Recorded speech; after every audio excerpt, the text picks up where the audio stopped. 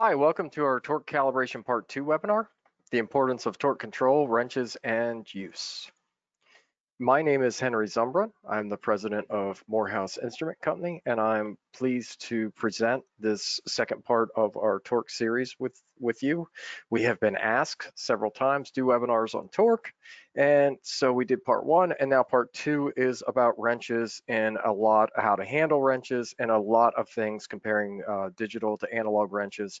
And I've been very fortunate in this part that I've been able to work with some great people along the way. Clint Kluzel from Boeing, David Devon from Digital Solutions, David Wan from Stallville, and all of that, and many more, Craig Brody from Norbar, and many other people along the way to help with the wrench part of this discussion, which I'm going to convey a lot of that information to you. And some of that also was ATK, fortunate to work with a group out at ATK as well.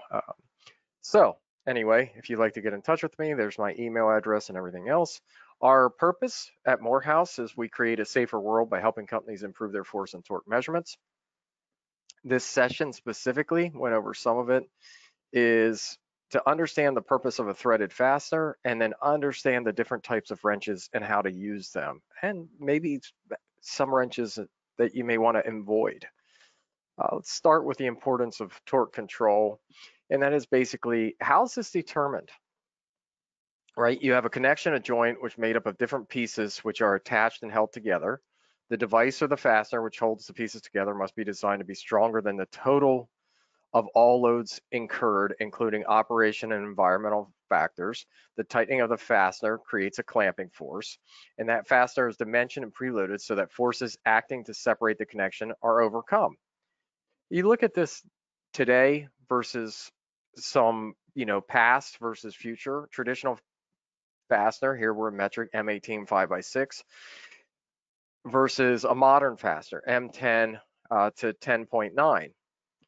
And the modern fasteners, look, reduced head size, utilizing an inner profile tool application. Reduced head size equals less surface contact, therefore the materials being fastened are also high strength, low weight, reduced fastener diameter, but increased thread pitch. The final torque value of all of this was always, in the past, was always dependent on the sensitivity and skill of the installer. Fasteners were often inconsistent in material, hardness and even form, and results in inconsistencies in actual loading and load carryabilities basically led engineers to over design things, and often led things to either be, too loose or too tight. And if it's too tight, it would result in damage or breaking the fastener. So, and then the connections which were critical in nature were therefore like over engineered. If I had a critical application, the engineer would just say, okay, I'm going to call for a larger fastener, because we don't or cannot control it as well. As we progress and learn more about torque, and we get better with some digital wrenches and some other things, our measurements get better.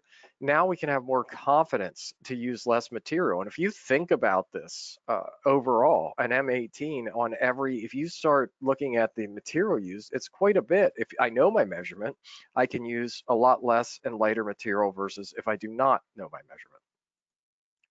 So overall importance of torque control, threaded faster is to clamp parts together with a tension greater than external forces tending to separate them. When a bolt is torqued properly, it remains under constant stress and is immune from fatigue. In order to reach the desired torque value, enough force must be applied, and to overcome the friction induced by turning the fastener against the components, nut, thread, spring, washer, and materials being attached and clamped. To load the fastener, materials being connected to the value inside their elastic limits. And worn fasteners can produce several issues, just things that you should be aware of overall. If we get everything right, we're going to be within this zone, right, where we have not deformed anything. We're going to be able to load our fastener. Hopefully, we load it to the proper range and do not exceed it. But if we exceed it, maybe we do an extra click on a wrench, get 10% over or whatnot. As long as we're in that elastic range, it's reversible.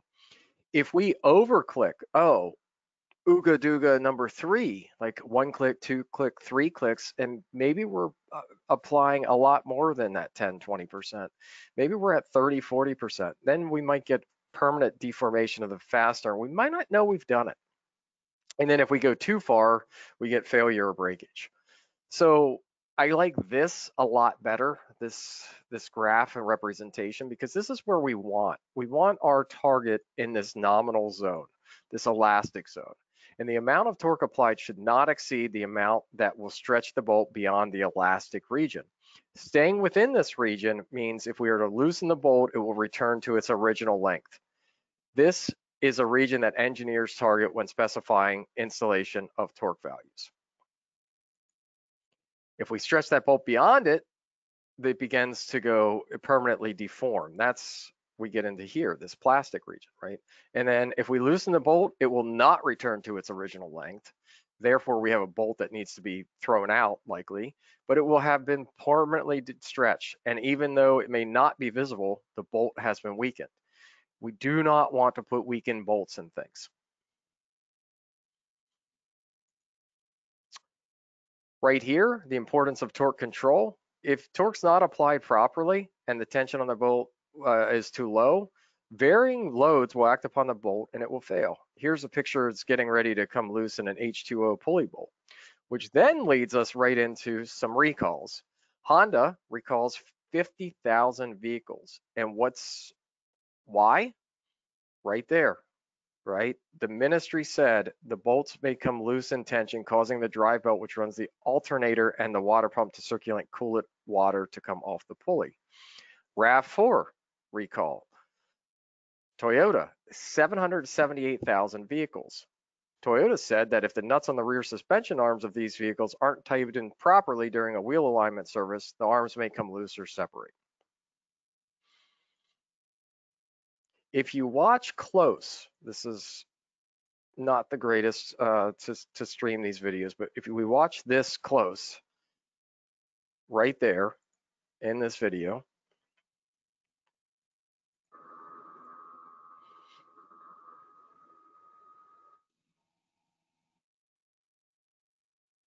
comes right off, comes right off. So what if we over tighten? If the tension is too high, the tightening process may cause bolt failure. There's a dragster racer, and the bolts on the left exhaust manifold were over torqued, right? Plastically deformed, and then guess what? They fail. Manifolds pops off, and 4,000 bhp of exhaust gas launches the car in air at over 200 miles per hour. Probably a car you do not want to be in. Another thing, we know torque control for lots of different applications, and this one was just an interesting one about ASTM E2624, which is standard practice for torque calibration of testing machines and devices. Here's a 4x4 being tested and broken. The calibration standard, which the torsion cells would be calibrated to per our last session, would be ASTM E2428. That would be used to calibrate the testing machine in accordance with 2624. So just imagine this. If one of the 150 plus car engine bolts is under torqued in one of your cars, what happens? It loosens over time and eventually destroys the engine. What if bolts are under torqued in an airplane assembly and become loose mid-flight? We've had that, right? We've had it on doors. We've saw it. We've seen it recently. The cause was under torquing the exit door, right? And it flew off. So it's really important that for everything that we do, that fastener reliability depends on controlling the tightening torque, and torque is everywhere. You change your tire, right? My son had an issue where they likely over torque things and it broke on the highway, and his wheel comes flying off. That wheel could fly into another car. So we have an article on that online if you have any interest in reading it. But if we look at some of the numbers of reported torque issues, fasteners undone or incomplete accounts for about 22% of the issues. So items left loose or disconnected, about 10%. Lack of lubrication, if you need it, 7%. Caps loose or missing, about 11%. So really, it's by far fasteners undone or incomplete is our biggest problem overall with torque. And that leads to something people know me. I'm a pretty much like to go by the definitions, and the definitions say that torque is force times length. It is not foot-pound. Somehow, foot-pound is a unit of work or energy in the engineering gravitational systems in the United States customary and imperial units of measure. People use this. We see it all the time. We say foot-pound and Newton meter. No one says meter Newton. The proper terminology should be lbf foot or a pound foot, which is a unit of torque or moment of force, a pseudo vector. 1 pound foot is the torque created by 1 pound force acting at a perpendicular distance of 1 foot from a pivot point. Torque is derived from length, mass, and time. And then you have it here. The meter is the SI base unit of length, kilogram of torque. We have Planck's constant now. The second is the SI base unit of torque. So that leads us into torque wrenches and applications. A torque wrench is a tool used to precisely apply a specific torque to a fastener, such as a nut or bolt.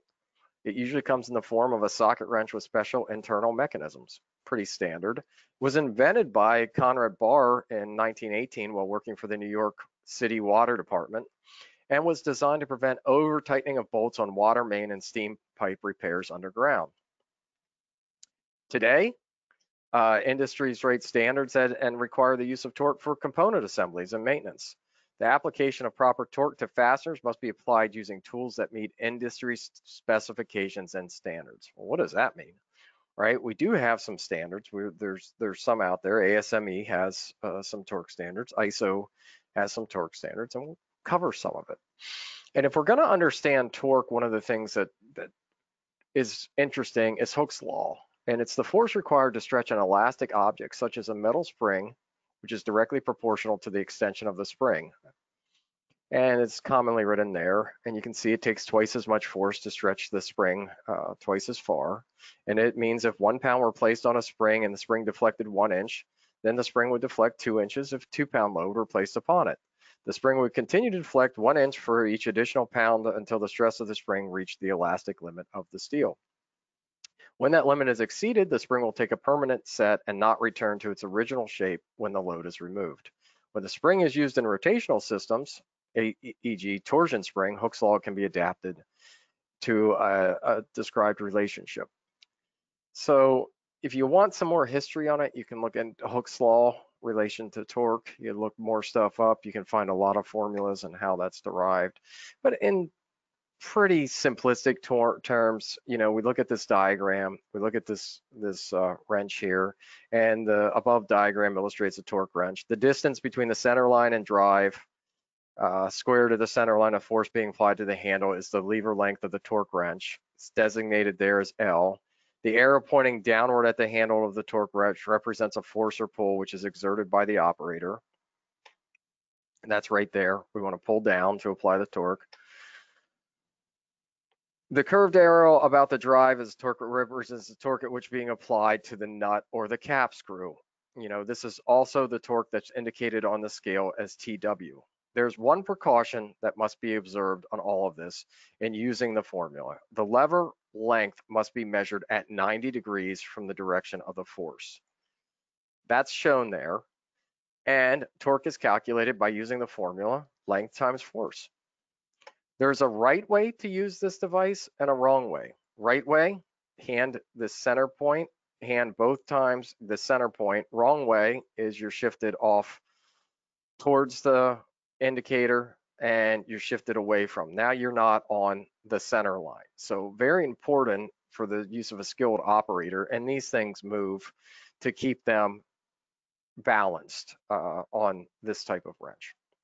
Another type of wrench, and just a simple example is, length times, there we have, the example here is we have a 2 foot from square drive to center handle with 50 pounds of force. So in that situation, we have 50 pounds of force times 2 feet and 90-degree angle. We have 100 pounds per foot of torque. What we want to be careful not to do is use an extension or pipe on the handle to apply the torque, because now we're not on that center line. If we wanted to use our torque wrench, good proper use is to use a smooth, even pull to stop the stopping point. Jerking the wrench can cause the pivot point to break early. Not stopping when the wrench clicks will cause it to over torque.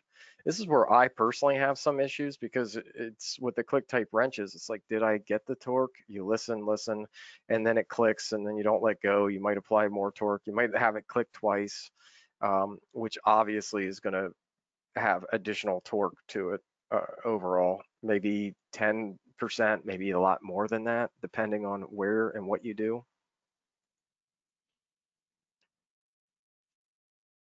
The other thing about torque control is the bolt pattern. Here is just showing 75 torque everything to about 75%, and then go in and torque everything to 100%. And when more than one bolt holds the surface together, there is normally a sequence, a crisscross, a star pattern. Sometimes the maintenance manual will have a numbering scheme like 1 and then 2 and whatnot. Just starting on one side and circling around is what you want to avoid. So with this, oops, I wanted to draw on that one. With this, you might go 75% to here, to there, to there. And then you come in and you go there, to here, to here. And that's all we're saying. So it's, 1, 2, 3, 4. In some cases, the maintenance manual will require threads to be lubricated prior to tightening the bolt. Be careful with this, right? Whether lubricant is used or not has considerable impact on how much torque is required to reach a given preload. Use lubricant if required, or not if so specified. If you do not follow the point, you've wasted your time using a torque wrench. Using the wrong lubrication or grease can result in a 30 to 50% error. Do not exceed the recommended working range of the torque wrench. Reliable measurements are based on a percentage of the working range. In general, most mechanical wrenches have a utilizable range from 20% to 100% of full scale, and most of the digital wrenches have a usable range from 10% to 100%. Always store a torque wrench in a protective case and or location when not in use. If you're using a click type wrench, always store it at the lowest level on the scale. Do not go past the lowest point on the scale, as the spring strength will not be maintained. Avoid dropping or sliding a torque wrench. Dropping a torque wrench on a hard surface can cause the instrument to lose reliable calibration. Using a torque wrench for a purpose it was not intended for may also damage and void the calibration. If you suspect that a wrench has been dropped or misused, have the tool inspected by the manufacturer or reputable calibration service. When we were on the Metrology Today podcast in Texas, people were using clamps to tighten bolts, right? Micrometers to tighten bolts. Absolutely silly. There's examples, and these were examples that were given during that discussion, and other things. They were saying, yeah, they use torque wrenches, hammers, use a torque wrench to do this, that. So we have several different types of torque wrenches. This is one from Stallville. We have an indicated, which is known as a type 1 per ISO 6789. It can be a deflection, dial, electronic indication. Click is a type 2. Angle is a type 1. You have a hybrid, which is electromechanical, like an all type wrench. The hybrid one is really good in this one. I'm fortunate to use these in digital wrenches and very happy with those. Do all torque wrenches work the same way? No. You have things like as a slip clutch, where you have integral protection against overloading, whereas a disadvantage would be sudden release can be dangerous at higher values. Not common above 10 Newton meters due to health and safety concerns. You have a knuckle joint type. Advantage, acceptable trigger signal. Disadvantage, multiple friction zones. Rapid change in trigger values. Reduced repeatability. Sensitive to change in speed of usage. You have a trigger cam, readily detectable trigger by feel and sound, with a disadvantage of high wear potential on cam and pivot. Superior materials and manufacturing tolerance is required. So guess what? Not many people make them this way. Trigger block, which we have probably the most common, low cost and simple to manufacture. Disadvantage, barely detectable trigger at lower set values. So influences, if I want to make a better, accurate, I want to be better with my measurements, overall, I want to select the right wrench. Operator error, I want to train my operators, right? Speed and variation of how they're applying it. Hand placement, like I said, if they grip too close or too far away, depending on the type of wrench. Twist and alignment influences. Then you get things like ratchet versus fixed drives, digital versus analog. The other thing we want to look at is that not all wrenches are good, right? You buy a cheap wrench, sometimes they have things called back torque. You have all this energy in the system that you're applying, and when it releases, what happens to that energy? If you're going in a clockwise fashion and you have all this tension and energy built up and that releases, where does it go? Well, the concept that it actually goes back to the fastener is called back torque. And certain types of wrenches exhibit this. In some cases, the back torque can produce torque in the opposing direction to actually loosen the bolt. ATK was fortunate enough that they shared a lot of this with me. And then we're going to do a little bit of a bridge so people know about it, right? There's some basic types: click type driver handle, click type ratcheting wrench, pneumatic torque wrench, electronic torque wrench. But we look at this, what ATK did, which is kind of really cool, and you can do this. If you compared wrenches, right, you line everything up. So what they're doing here is they basically have a known value that they want to get to. Well, relatively known value. We never know the true value, but they want to get there. They put these lines, and this is where things should line up. Now, if we watch the video, you'll see, and you'll actually might be able to see this back torque.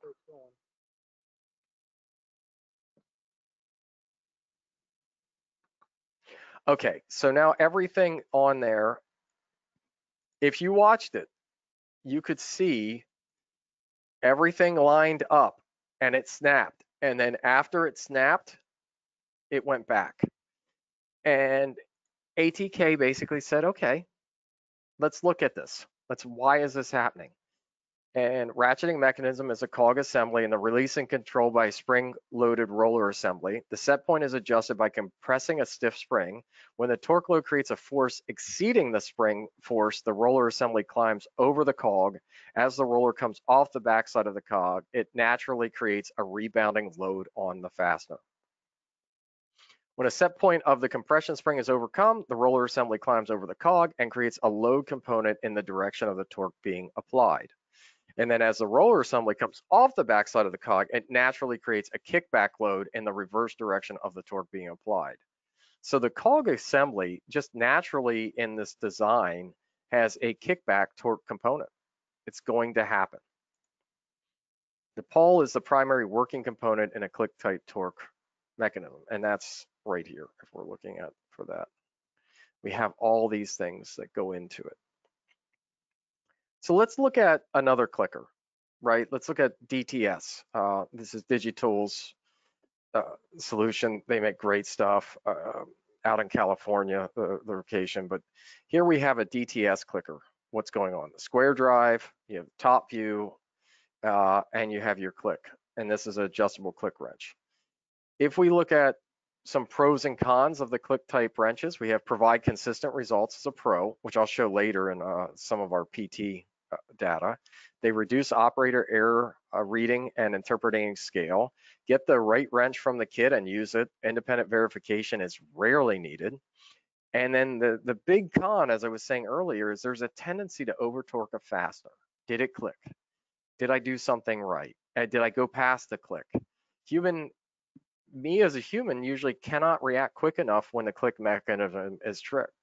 And here we have some software that's kind of cool. It's showing, hey, I want to hit 150 pound-feet, and actually when we measure it, it's 160, so we're 10 over. But what ATK did here was interesting because they looked at these traces, and you can see that 10 pound inch of applied Look, so 10-pound inch of applied right here. And then after that happened, look, about three went in this region. A quarter, about 3-pound inch came off of it.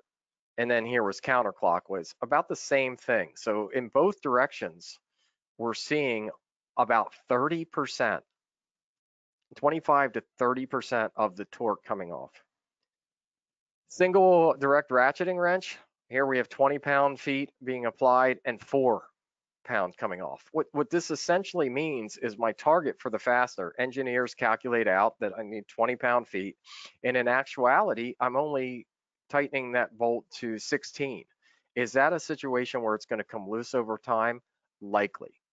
So, and then here's another really 16 Newton meter when 3 came back off the trace.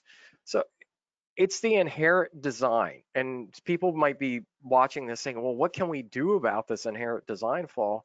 Well, you can look for it. You can ask people, hey, does your wrench have back torque? They'll probably look at you like you're crazy, though some manufacturers actually acknowledge it.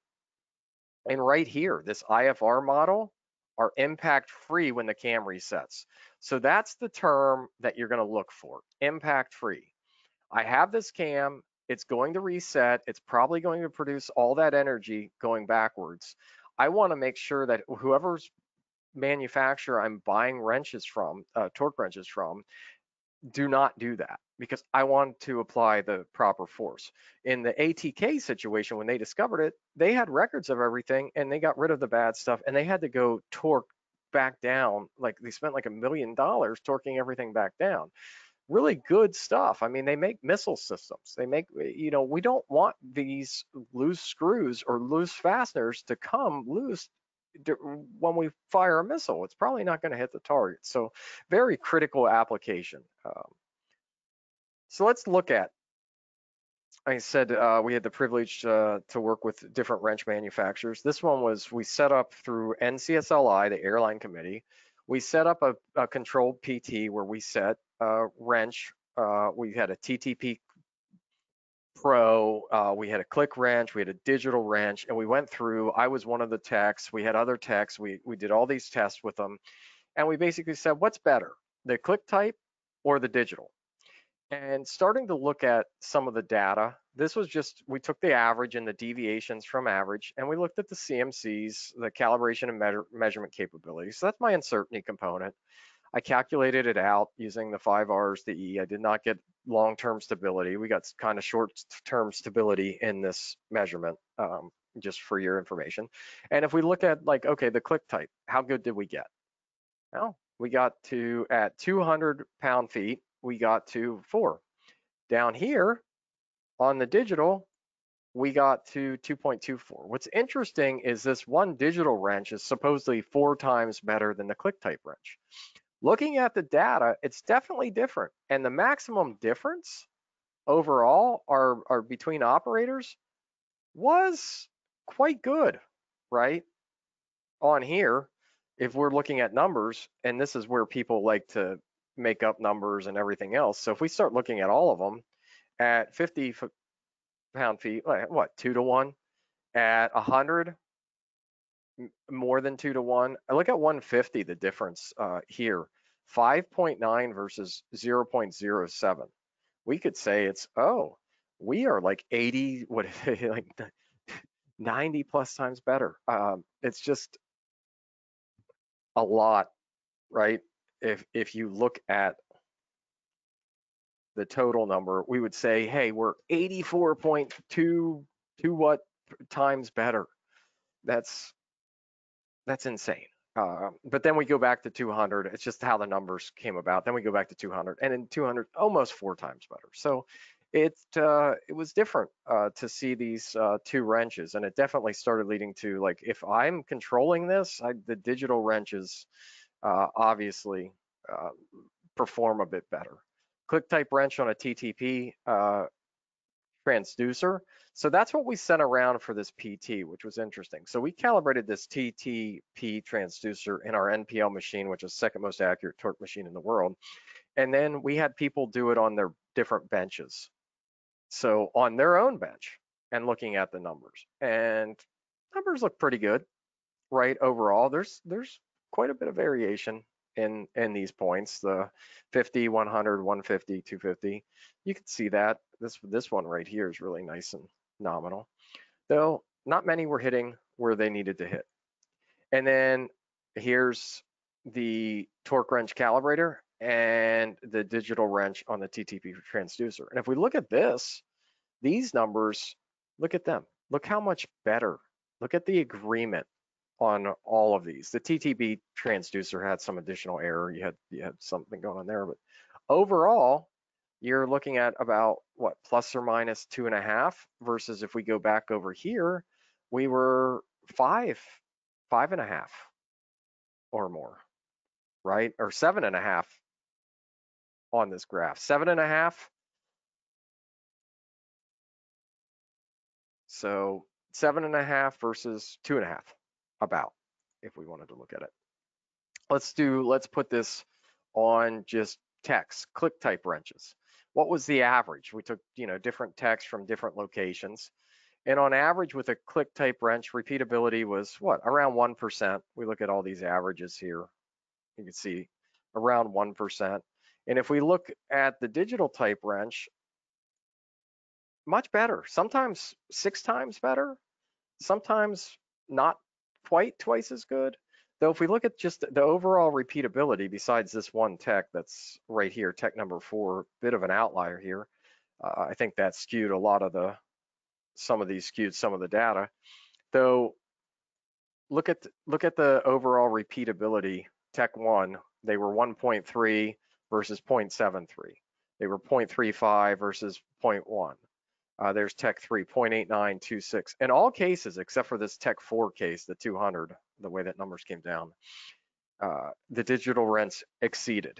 And if we look at the actual data, so we take the TTP Pro comparing, this is what we could control. We know we have a good cow in this TTP Pro that we sent out with the wrenches. Different technicians at the 200-pound force point on the click wrench. And looking at this data, we have a p-value of 0.06, and we have an F critical and an F calculated, and the F calculated is less than the F critical. So what does this mean with the p-value and everything else? It basically means there's not enough evidence to suggest that the variances or means are different. And repeatability is the square root of the variance. So that's what we're calling repeatability. And reproducibility is the standard deviation of the average. And if we look at this number doing an ANOVA analysis, which is an analysis of variance, you can do it in Excel with the tool pack, there is a likelihood that there's no statistical difference between operators. So let's look at this overall, 0.851 and 2.352, okay? Let's look at the digital now. Much different numbers. Our reproducibility numbers are much, much better, 0.736. Our repeatability numbers are 0.6682 versus 851. So percentage-wise, let's look at, if we look at more of these numbers, F calculated is now much greater than F critical, and the p-value is nowhere near 0.05%, nowhere near. So the likelihood of repeating this test is low. There's definitely a difference between operators. And this is where my good friend Greg Senker wrote a paper for Quality Magazine that seek out and start looking at the integrity of our data. Is this data good? Well, we look at this data and we say, okay, look at the techs. Look at Tech 2. Tech 2 looks really good. Tech 3, 1 pound difference. Tech 4, 3 pound, like almost a 4 pound difference. And then you have Tech 1 at what, like a 2.6 pound difference. So depending on the tech, this Tech 2 really did a really nice job here, as all the numbers were good, and Tech 3 looked good as well. But what does this tell us? The digital wrench is more repeatable, and the reproducibility, standard deviation of the average, is about 3 times better. The F calculated being higher than the F critical means that there's no statistical significance, that the evidence that a group of means are different, and the observed variation is greater than expected by chance, indicating a significant effect. It's better. So now we might be looking at, let's train our technicians. Let's really go and put more effort if we want to nail this down and get a lot better. On this side of things, going back to the analog wrench, look, we 6 pound-feet off the average on that one, right? Some of these groupings, there's 8 pounds. Tech 1, not looking too good. Tech 2 did a really nice job there, standard deviation 0.7. And Tech 3, 1.7, Tech 4. So there's a lot to be said for training technicians in this series. These were supposedly trained technicians that went to, I mean, the people in the airline committee were very good labs where they had trained technicians. So maybe it is a technician problem. The point is that ANOVA, analysis of variance, is a great tool. And the other point is that it seems to show that the digital wrenches really do outperform, if just looking at numbers, 1.47 versus 4.7 on the reproducibility. So if we want lower uncertainties, we're probably going to go with a digital wrench, but we still need to work on our technique and technicians. Frequently asked questions. I need 775 pound-feet. Which wrench do I need?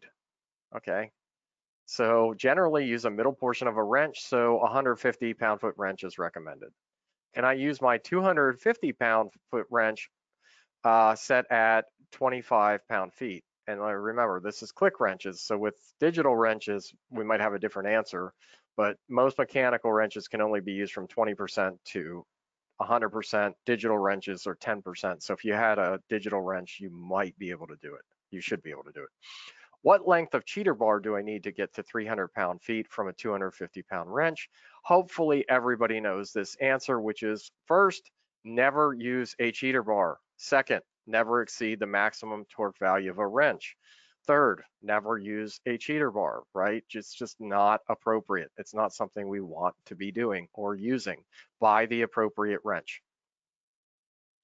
Okay, so now we're electronic and mechanical torque tools, micrometer, adjust, click wrenches. Here's some more questions on the most common wrench. We think, how often should I have my wrench calibrated? Recommendation, this is digital, this is Norbar, this is almost everybody else I've seen. There probably are some exceptions if you go looking. 5,000 cycles or once a year. Is it okay to leave my adjustable wrench wound up during storage? Haha, no. On a wrench part, do not do that. Always unwind the wrench to the lowest mark. Don't rewind it, don't unwind it to 0. Look at the instructions of the wrench, because if most of them will say if it's store it at the lowest point, lowest mark before storage, and it's usually not 0. My ratchet head is broken. Do I need to recalibrate if I repair the head? No, repairing the ratchet heads typically does not affect the calibration. That is from digital. There might be some that do, I don't know. As I said, I am fortunate to work with, be able to work with and help present with all the people that have made a living making torque wrenches or using torque wrenches. Morehouse, what we do is we like to help industry, back to the purpose statement of creating a safer world for force and torque, is basically we want to educate. So if I had all this knowledge that was given to me and fortunate to present with other people, I want to share it, right? We're not experts. We do not calibrate wrenches. I've dabbled in wrenches for the most part. We calibrate the standards, the transducers that are used to calibrate other transducers. We calibrate the torque standards that are used to calibrate the wrenches, but we don't do the wrench calibration. So I don't have experience of doing 3,000, 4,000 pallets of wrenches that some people out there might have. And if you have that, that's very invaluable information that just cannot be replaced from, hanging out with other people that do this and have all the techniques and everything else. All I have is like some proficiency data that shows that the digital wrenches, based on the demographic that we sent to, were much better from digital than a click type. And we have that information from ATK showing that back torque definitely does exist. So things you can do, if you want to create your home garage. I say this is my garage. It's really not. Hopefully what we've learned is that torque is more complicated than just a force times length. Here we have our, if you see this, here we have our length measurement. If those have paid attention, if we wanted to do this properly, that bag should be centered and not inched up on this. I found this online, though it's much more complicated.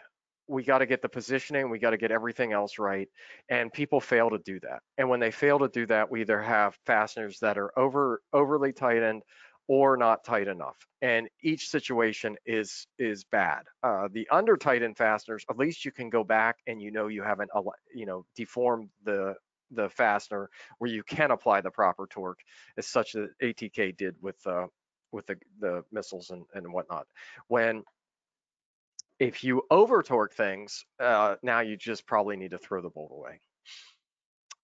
Hope you found this useful. Hopefully there's some takeaways. You can show maybe a new technician on some wrench handling and some things to do. As they learn, they're probably going to far exceed what I have taught you today. We have Morehouse Mastery Series, which is about 40 weeks of emails, each about 10-minute, 3 times a week, Tuesday through Thursday, 10 minutes a day, which gets the participant about 20 hours of reading. There's videos, there's some assignments, there's a quiz in the whole section. There's some torque information, some color information, lots of stuff, force information. This is free. It just comes from email 3 times a week. If you're interested, just go to our website, go to training, and sign up for the free metrology professional development. If you would be so kind to go like us, follow us on YouTube, follow us on LinkedIn. Know that we have free downloads if you want them. We have understanding load cell specification guides. We have all kinds of other things out there for you to read that are all free, and hopefully some of the information that we know we can share with you and you can benefit from. There's no reason to have to reinvent the wheel on almost anything. So you just go to this documentation and tools section of our website. Move my GoToMeeting. And there's load cell specification guidance. It's the same. It's very similar for torque. So if you wanted to know, one of our engineers, Mark Jones, and I wrote it. So if you want to know about what things are, what's SEB mean on a torsion cell? Well, this explains it. There's lots of other documents there. There's calculations. You want to know that. Decision rules. You want to know that. Interval. Reliability for year cow. Want to know about, doing CMCs, calibration measurement capability. Here's uncertainty worksheets in Excel with guidance. The guidance part of this has instructions for that. So please check out our website. Follow us on LinkedIn. When we put up new guidance or new training offerings or whatever, we really want to educate everybody, help educate everybody, share whatever information we know with the community, get better, all get better together. So thank you for your time. It is important. Thank you for listening to me, whether it's on YouTube or live. And hopefully there was some takeaways with this presentation. I cannot thank you enough for your time and hopefully your continued support for Morehouse. Thank you.